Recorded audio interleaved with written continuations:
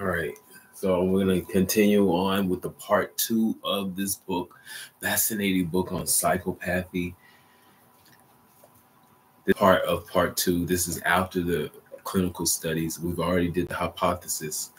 I took you to the back of the book after he'd done and surmised all his clinical investigations. So you kind of have an understanding of what he's kind of concluded about how to classify this domain of mental soundness.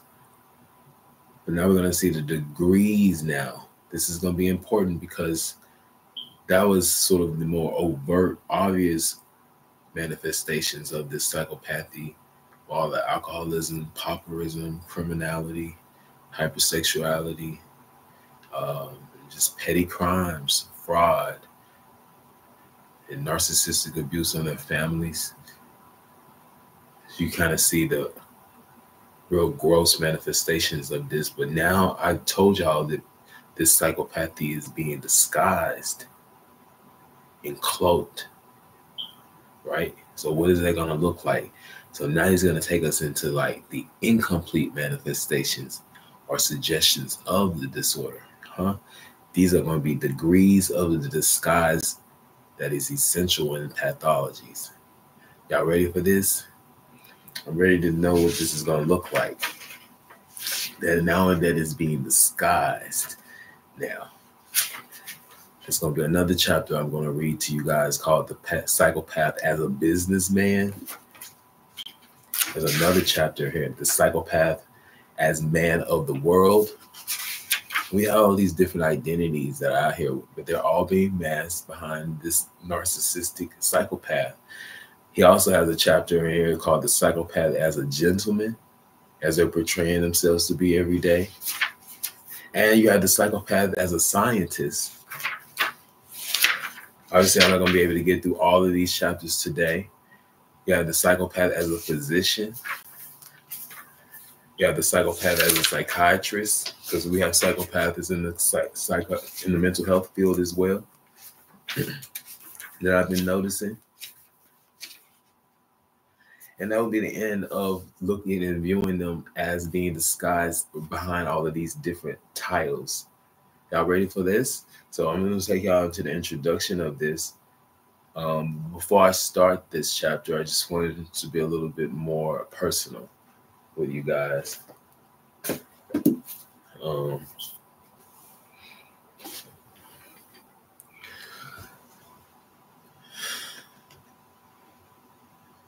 not doing well.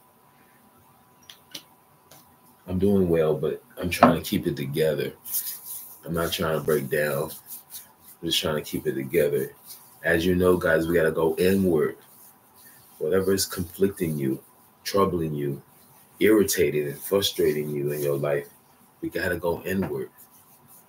It's going to be the only way for us to understand the nature of our ailments. These psychopaths don't have the capacity in the emotional integration to be able to do this. So I know I'm not a psychopath, but God's given me the sort of ideations of a psychopath so I can understand what they're going through. It's all coming from pain underneath everything, fear, and pent-up anger and rage has turned into this psychopathic tendencies, these characteristics that I've been noticing in my environment is affecting me every day. I'm not going to be vulnerable too much, but I am going to say that it makes you want to just go throw in the towel. Wow. How can life be so unmerciful? You asking yourself, right?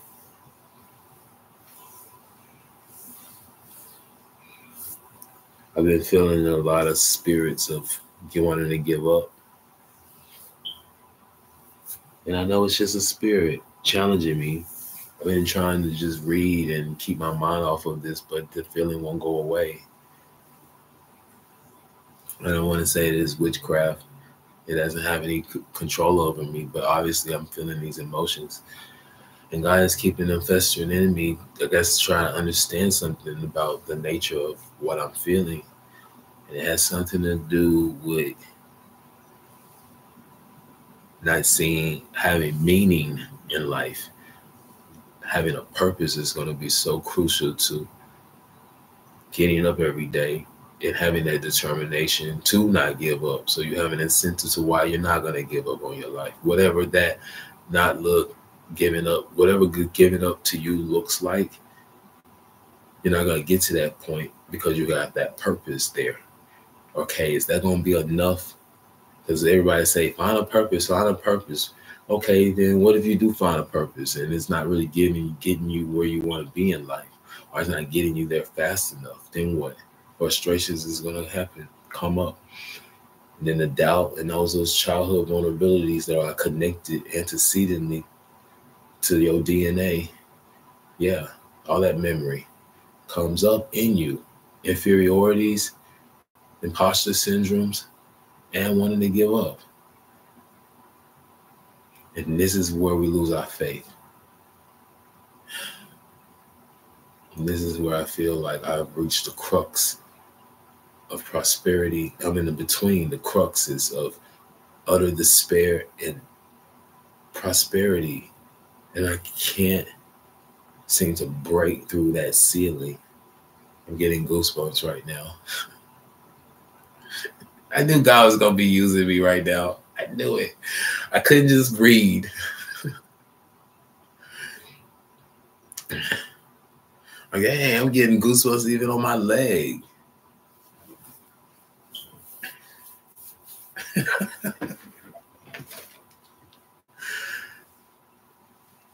I am grateful.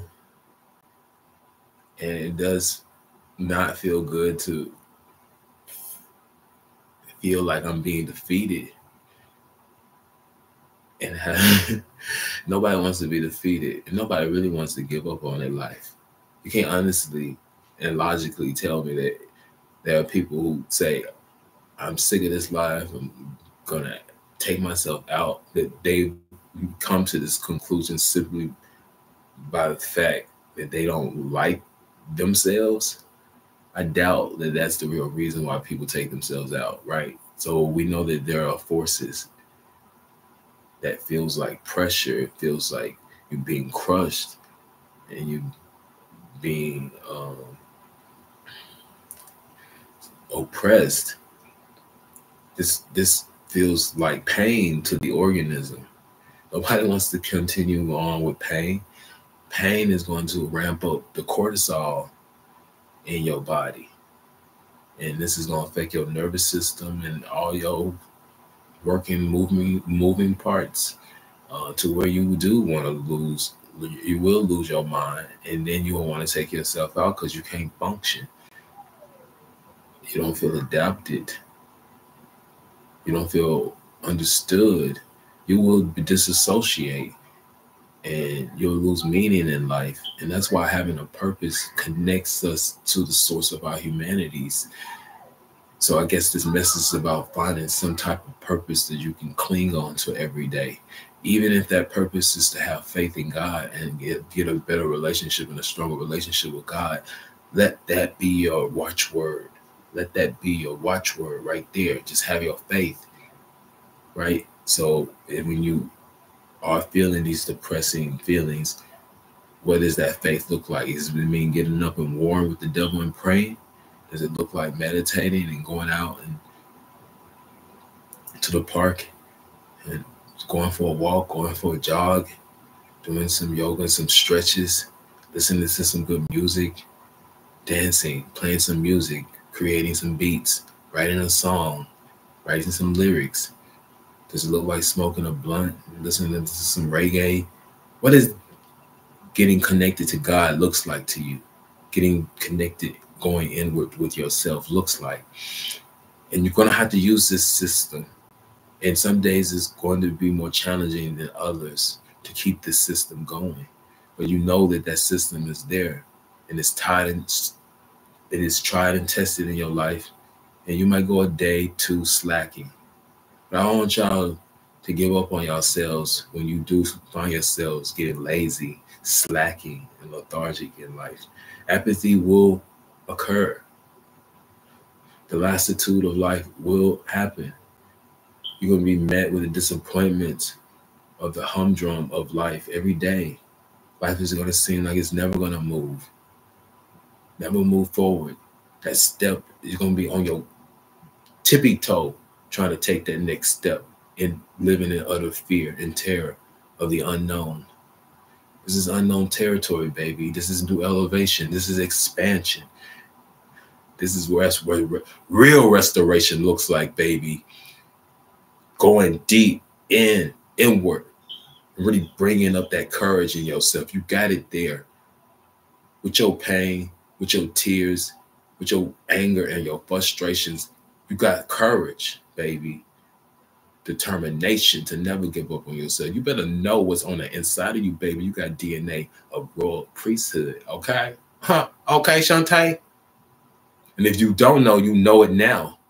You are a king and a queen. You better believe that. Standing in some truth and living the authenticity of your DNA, of your genetic bloodline. That's authenticity there, living and breathing in you unconsciously through your DNA, propelling you onward, forward towards your destiny that you're not fully encapsulated and aware of yet. But the manifestations are being crystallized, germinating, going from a formless gas to a more crystallized, solid expression of your deepest desires, starting from that thought energy. It's all energy. Make a sound, baby.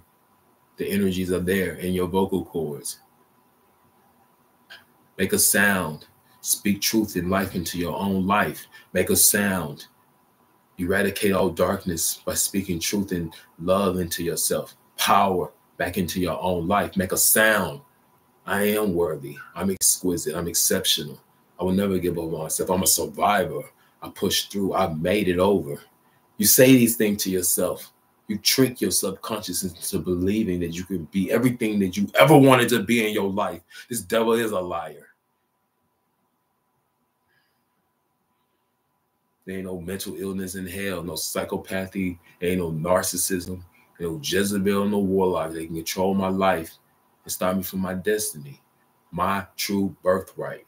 That's your only freedom out here in this world as you're out here living for this materialism and trying to climb an invisible social ladder that's only giving you preservation anxiety.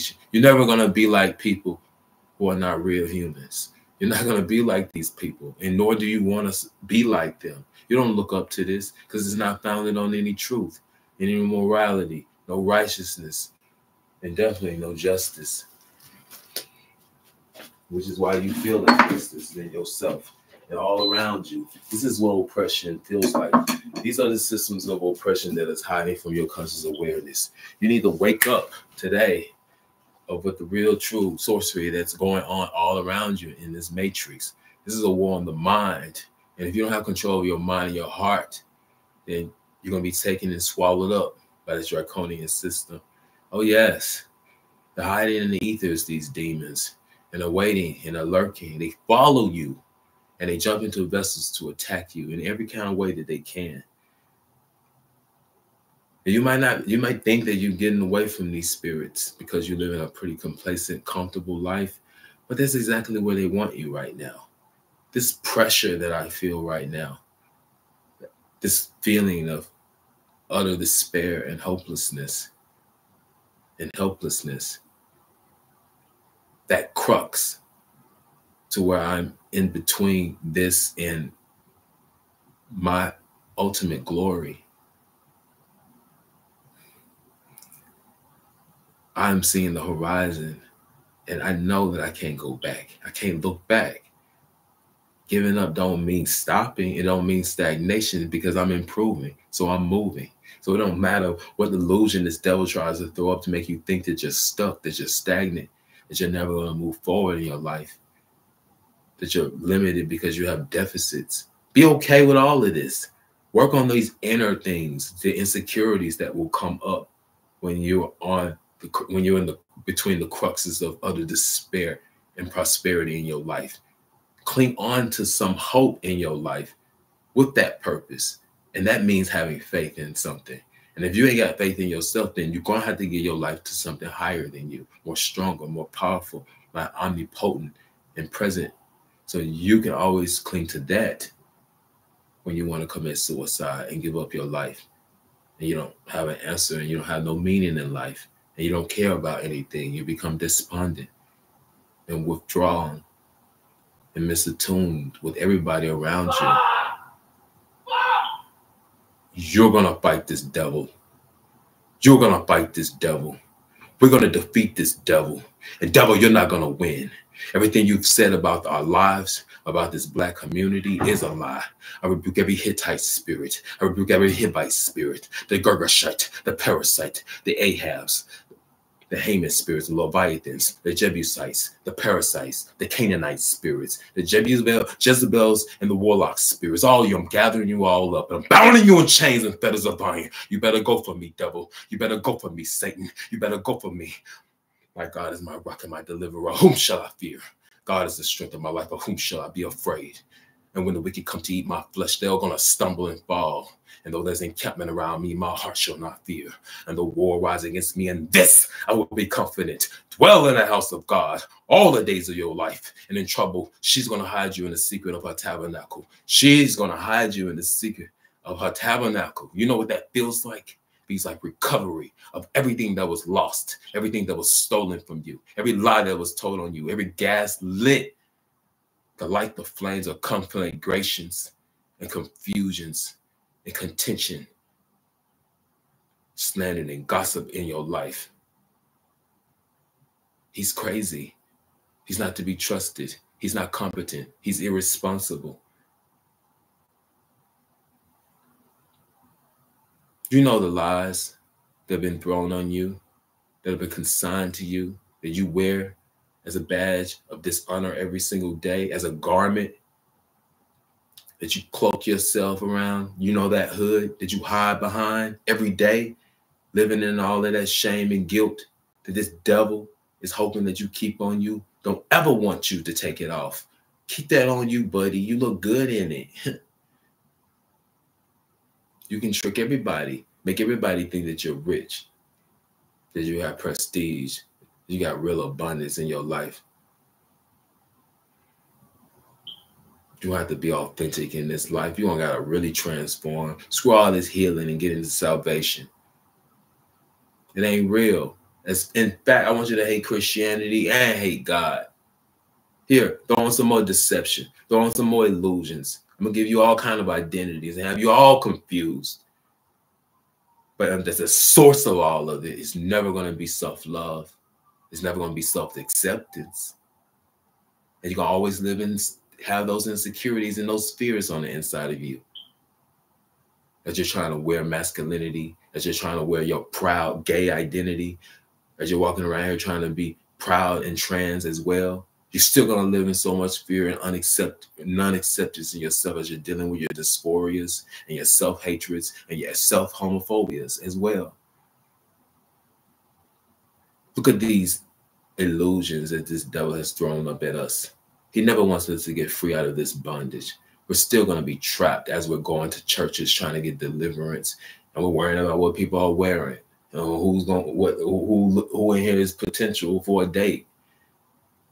Who know who? These spirits are hoping that we just get together and just keep this same chaos and just being misguided.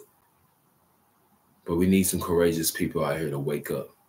It's going to be painful, this road, but you're going to have to wake up to the real true knowledge and the power of who we are.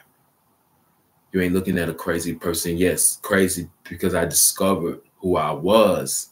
That is so crazy in a world where they don't teach you about these dimensions, that we can create our own world, our own realities, using our own thought powers. They didn't teach it to everybody, I realized. And God has propelled me in this life, in this human experience, to learn this science that was living and trapped on my DNA. And I got awakened to this to create my own reality. I could be a freaking billionaire by now. Think of all the influence that I can have right now. I'm unstoppable, unlimited. You better believe it's terrorizing the kingdom of darkness right now. I'm going in there alone with chains in my hand and a machete, and I'm chopping off heads today. Let me tell you something.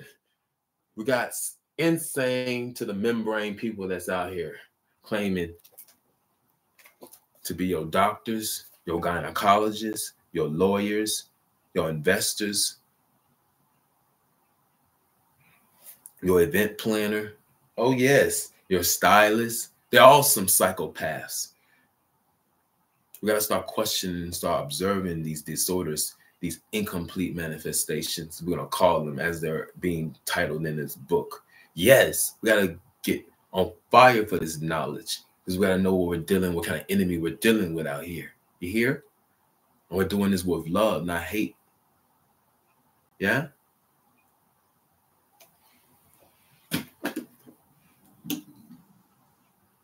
And now I've gotten that out. Thank God.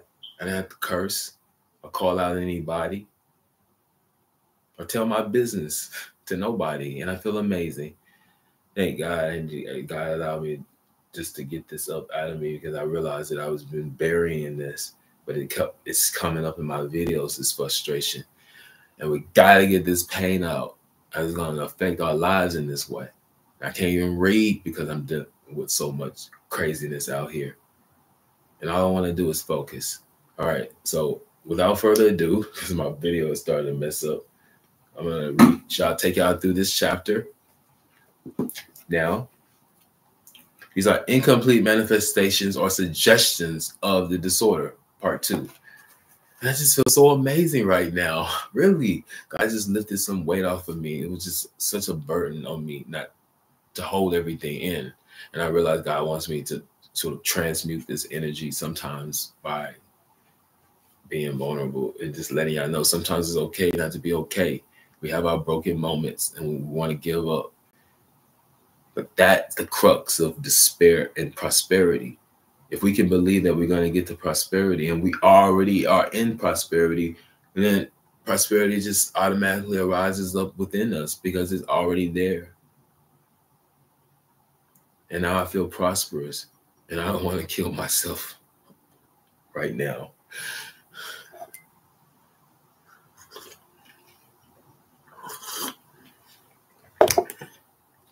No, I want to read.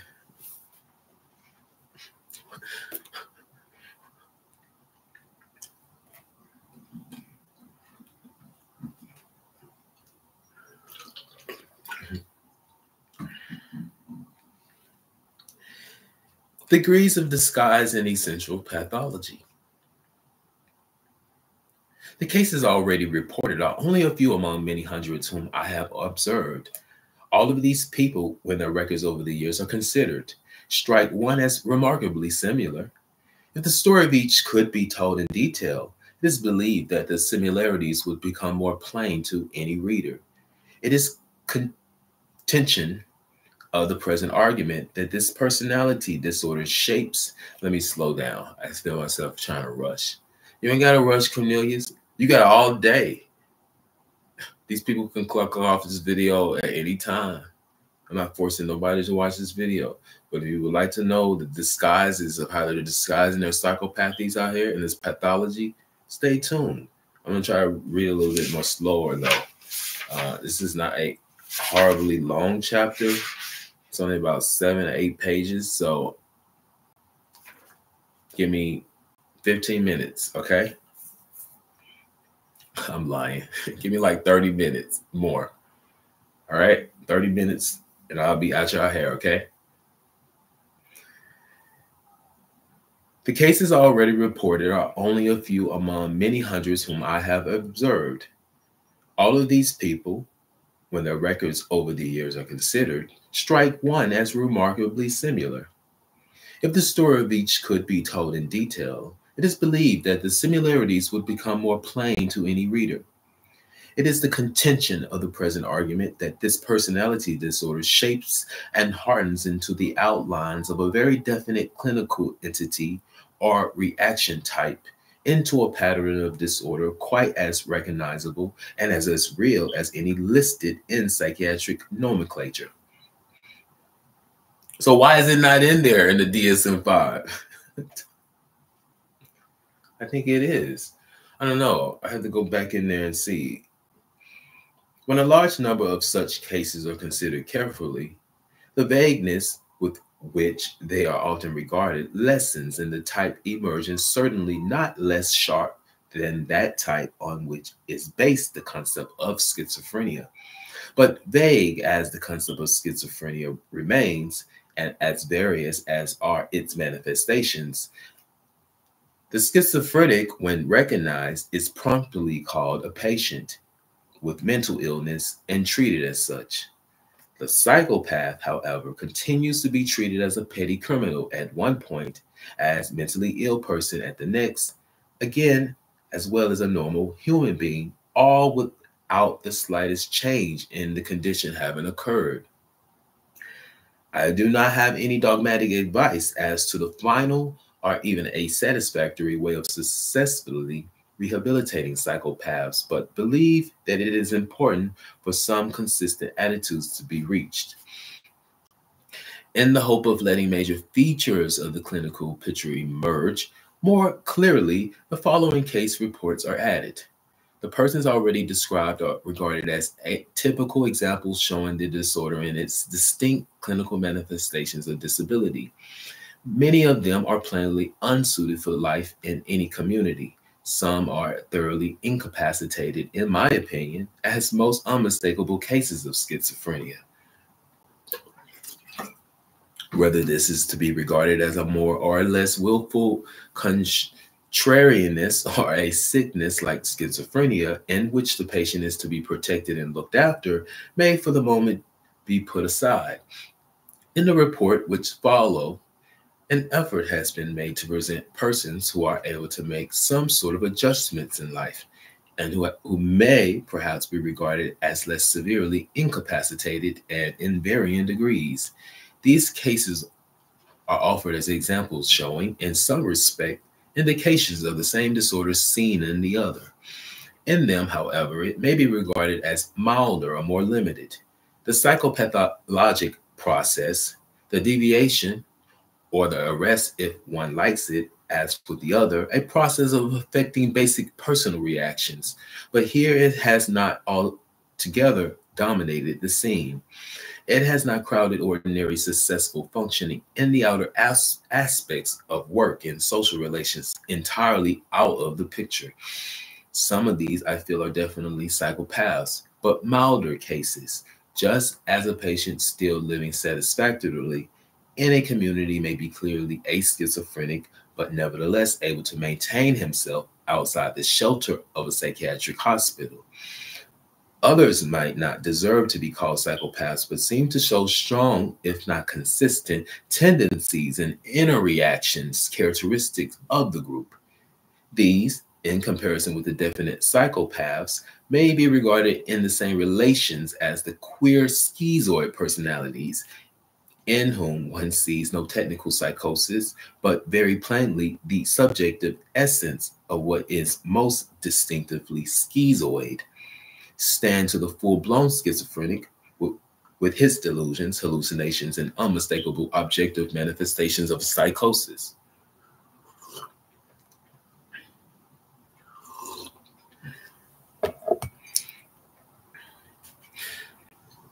For example, we'll perhaps make this comparison more concrete.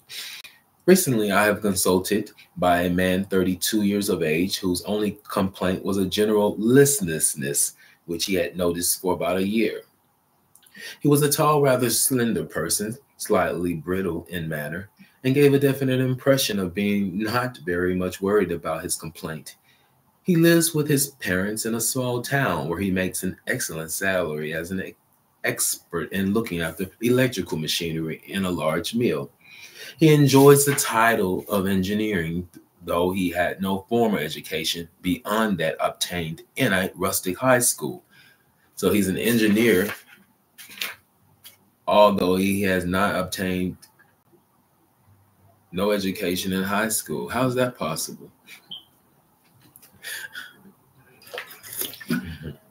For a psychopath, anything's possible, right?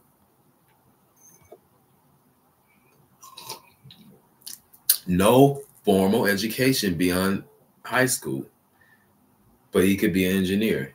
Okay, I'll take that. Examination soon brought out the facts that he had never had sexual relations with a woman. He had, however, made the attempt not once, but many times. The first attempt being 12 years ago.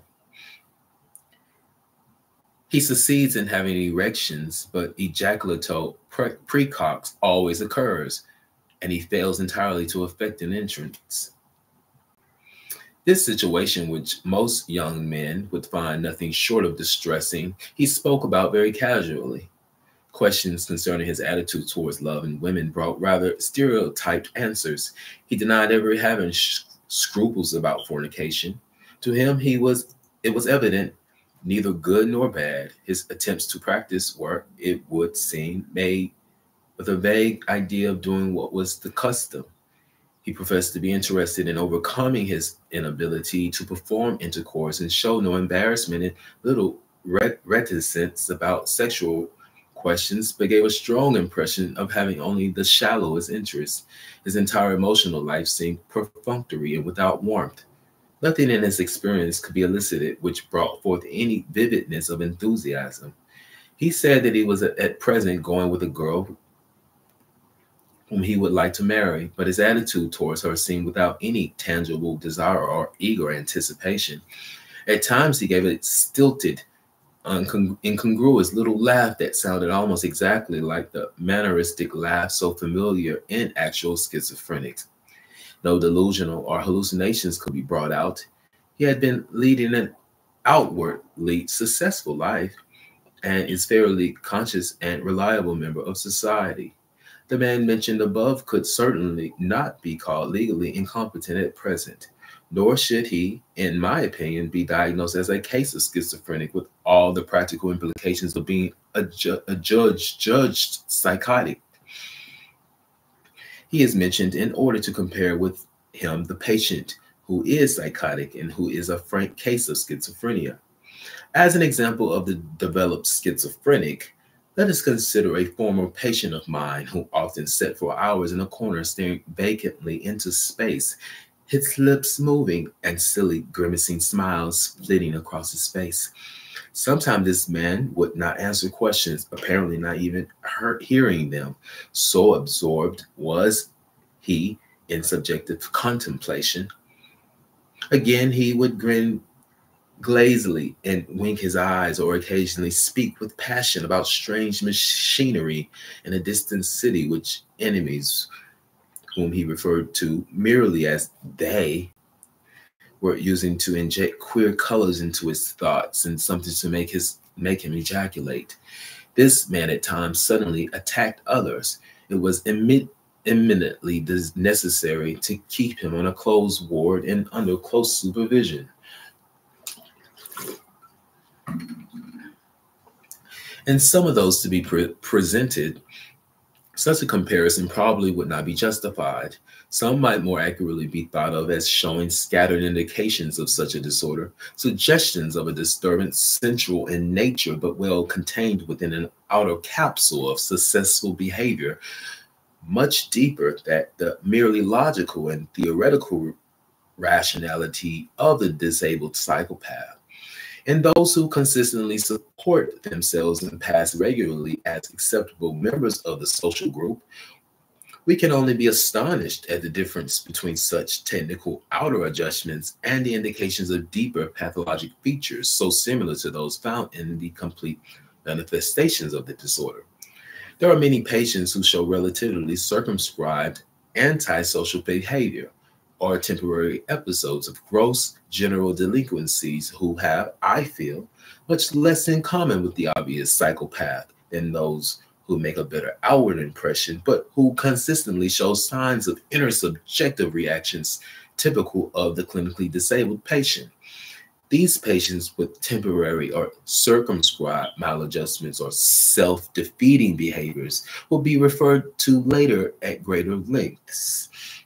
They are mentioned here to distinguish them not only from the fully manifested psychopaths, but also from those who, over the years, show more subtle indications of widespread and intractable defects or deviations in essential personal reactions and subjective evaluations. How do you know the difference?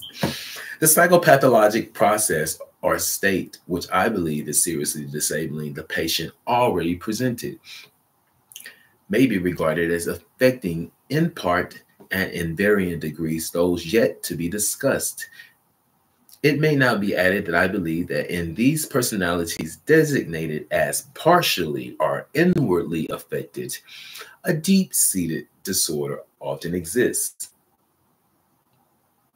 The true difference between them and the psychopaths who continually go to jails or the psychiatric hospitals is that they keep up far better and more consistent outward appearance of being normal. This outward appearance may include business or professional careers that continue in a sense successful, and which are truly successful when measured by financial rewards or by the casual observer's opinions of real accomplishments. And all I got to do in this society is just tell you what it means to be successful, to be abundant, right? All the while knowing that they're neurotic and have these schizoid personalities and these personality anomalies that are antisocial and maladjusted because they cannot assimilate them in any other context in the society, right? So now you're working for some mysterious manufacturing company and you're here on conference, right? Yeah, what do you do for a living again? No, you got autism spectrum disorder, and I can clearly see this with your colorful socks. Peekaboo. But you can make 300 grand, right? Selling a logistics product for a manufacturing company that's obscure. I'll give you an example of this. Anybody ever heard of Modex? Yeah.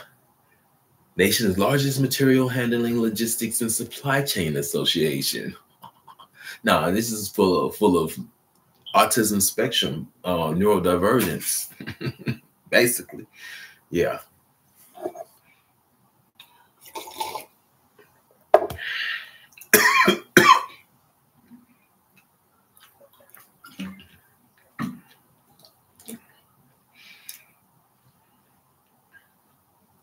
There's another one that's actually a Black-owned business. I also think it's also just have a bunch of neurodivergents working for them. I can't think of the name right now, though. The psychopathologic process or state, which I believe is seriously disabling the patient already presented, may be regarded as affecting in part and in varying degrees those yet to be discussed. It may now be added that I believe that in these personalities designated as partially or inwardly affected, that there's a very deep-seated disorder often existing.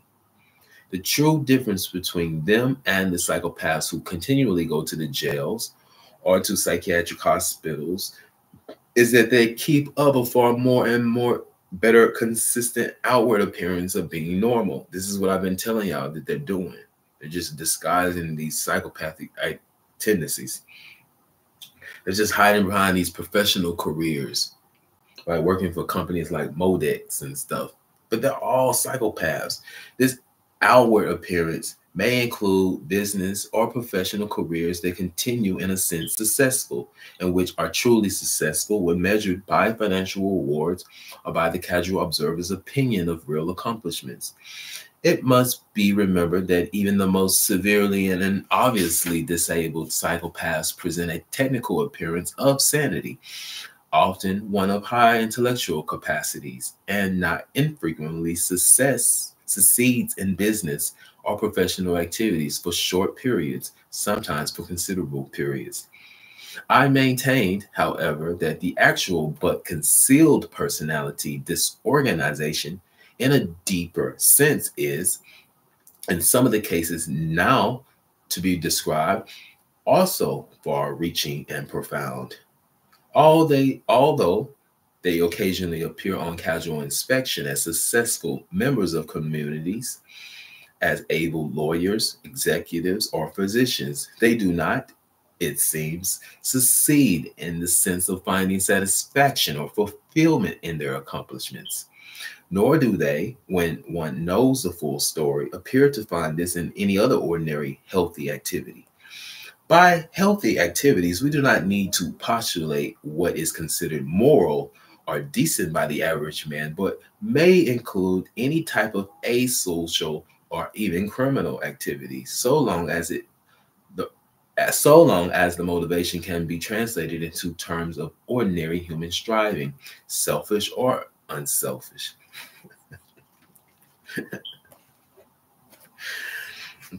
The chief difference between the patient already discussed and some of those to be mentioned lies perhaps in whether the mask or facade of the psychobiologic health is extended into superficial material success.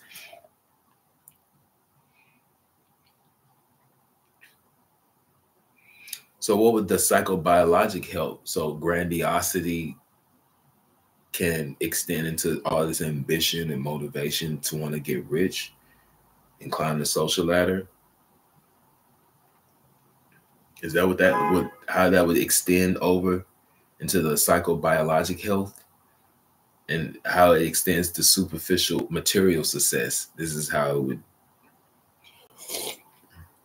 Yeah, so a psychopath could be wanting to be successful at all costs. So he's writing books to be the number one bestseller or something. That's how the psychobiologic health that is being masked and facade around his narcissism and the Amorite spirits that want fame and self glamorizations and stuff. That is how it extends into the superficial material success. So to everybody, it looks like he's normal. He wrote books. He's competent. No, this motherfucker's a psychopath and a narcissist, and he's trying to win at all costs and take anybody down on his rampage to success. But we gotta understand these differences in these personalities that are being masked and facade around. I'm successful. Look at me. I can strive. No, buddy.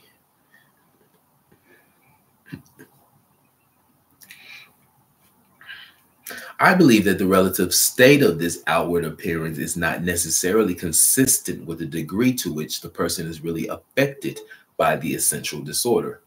An analogy is at hand if we compare the catatonic schizophrenic with, with his obvious psychosis to the impressively intelligent paranoid patient who outwardly is much more normal and may even appear better adjusted than the average person. The catatonic schizophrenic is more likely to recover, and despite his appearance, is often less seriously disordered than the paranoid. It becomes difficult to imagine how much of the sham and hollowness which cynical commentators have immorally pointed out in life may come from contact and serious issues with persons affected in some degree by the disorder we are trying to describe.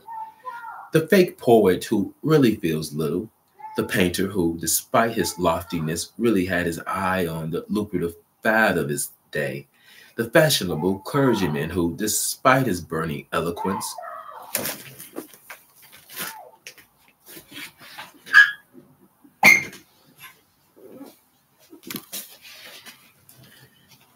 sorry about that. Where was I? The fake poet who really feels little, the painter who, despite his loftiness, really had his eye on the lucrative fad of his day, the fashionable clergyman who, despite his burning eloquence or his lively castigations of the devil, is seriously concerned chiefly with his advancements. The flirt who can readily awaken love and cannot feel love or recognize its absence. Parents who, despite smooth convictions that they have only the child's welfare at heart, actually rejects him except as it suits their own petty or selfish aims. All these types, so familiar in literature and in anybody's experience, may be as they are because of a slight affliction with the personality disorder now under discussion. Ooh, yes. This is these narcissists that are in our family members that leave us so fractured and broken, and we can't figure out what happened to me. How has all this neglect damaged me to this degree? We're wondering why the pain is so much, right? Yeah, because these contradictions in their personalities due to their psychopathy. I believe it probable that many persons outwardly imposing yet actually of insignificant emotional import really are so affected. Are they really? Let us not, however, attempt to explain all pretense. Let's go, testicles. Damn. Sometimes I wish I had an Annie and not an Audi. How much do I got? Oh, this is the last page. I'm taking y'all do so much drama this morning. I'm sorry.